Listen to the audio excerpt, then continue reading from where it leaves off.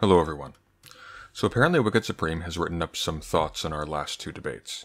I was pleasantly surprised to see that these were in fact genuine reflections, minus some deflections regarding his own role in guaranteeing that our exchanges were too hostile and suspicious to be productive, and so I will try to respond as if our previous interactions did not already color my impressions of his character and my own conduct during those debates, after a brief consideration of precisely why these interactions did so.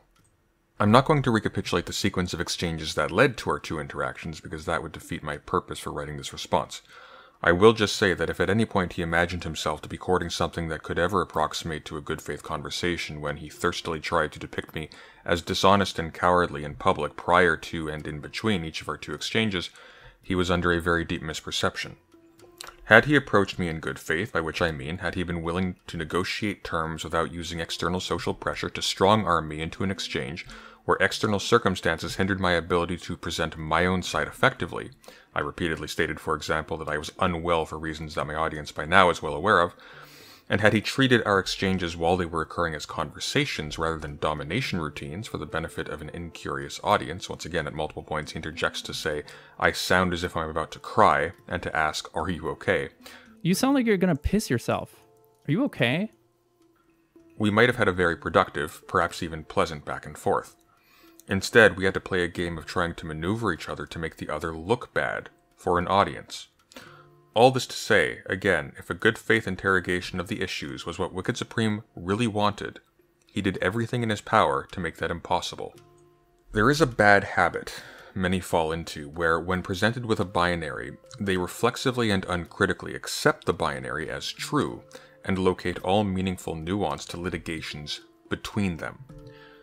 For example, a child is told that communism is the opposite of capitalism, that communists believe in collective ownership, while capitalists believing in owning what you produce and buy for yourself, and therefore grows up to believe simplistically that the real stakes involved in debates between critics and advocates for capitalism are whether everybody gets to own their own toys or not.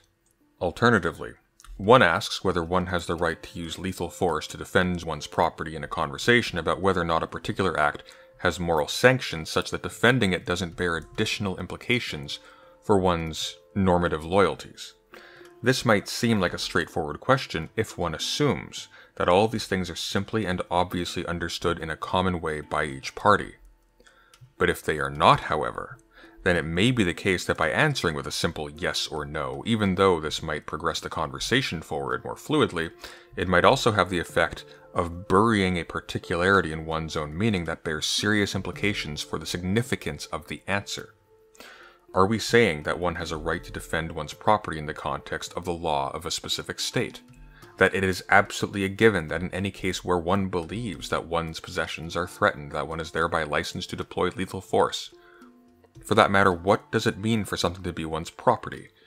If property is not understood in a way that makes the analogy or the statement commensurate with the event one is attempting to litigate about, permitting the meaning of these terms to go uninterrogated buries one's actual position in favor of the one held by the one who asked the question, and who incidentally stacked the decks by loading it in his terms as if these were unproblematic. Similarly, in his reflections, Wicked Supreme floats two explanations for why he thinks communication failed between us. The first is that I was simply avoiding engagement with him by being a pedantic snob. The second is that I've lost the ability to translate my thoughts into terms understandable to a lay audience because my nose has been in the books for too long. He does not consider the possibility that the appearance of 1 and 2 are the result of the manner in which these interactions took place. By invidiously insinuating that my attempts to problemize terms relevant to the discussion was me being weaselly, and that my preference to set the conversation at a slightly later date for purposes of preparation demonstrated that I was attempting to flee the exchange, Wicked Supreme made it so that I could not engage with him in a conversation. To attempt such would be naive. Had I persisted in treating our interactions as good faith conversations when nothing about their framing or their manner would suggest that they were, in fact, quite the opposite, I'd still have failed to have a conversation, which is nonetheless what I was still attempting to do when I was attempting to give reasons for why I can't just naively accept the terms of Wicked Supreme's hypotheticals, as well as have been knocked about rhetorically by the little acts of performative condescension that passes for rhetoric in these online circles. The mistake on my part, the main mistake that is, was acknowledging the initial taunts that instigated the exchanges that led to these debates in the first place.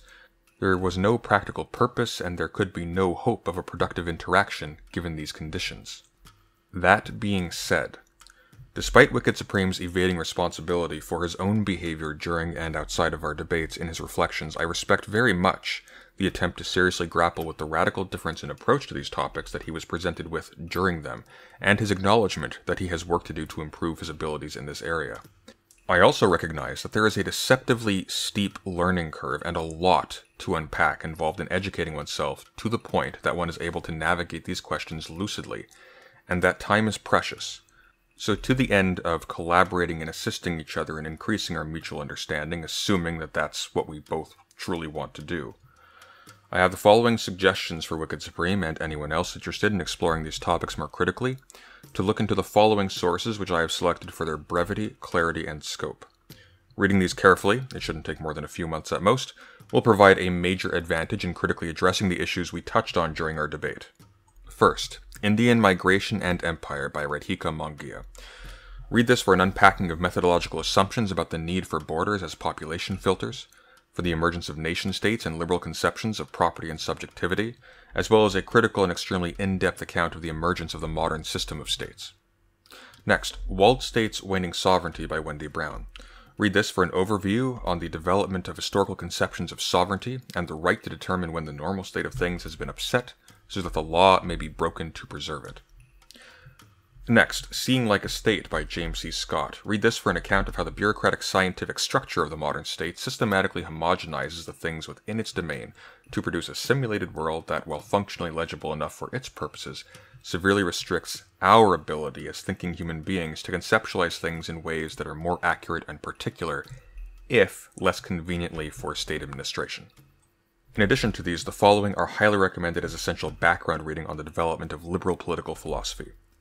Leviathan by Thomas Hobbes, The Second Treatise on Government and the Letter Concerning Toleration by John Locke, The Discourse on the Arts and Sciences and the Discourse Concerning Inequality by Jean-Jacques Rousseau, Science as a Vocation and Politics as a Vocation by Max Weber, and The Concept of the Political by Carl Schmitt. As always, thank you for listening, and take care.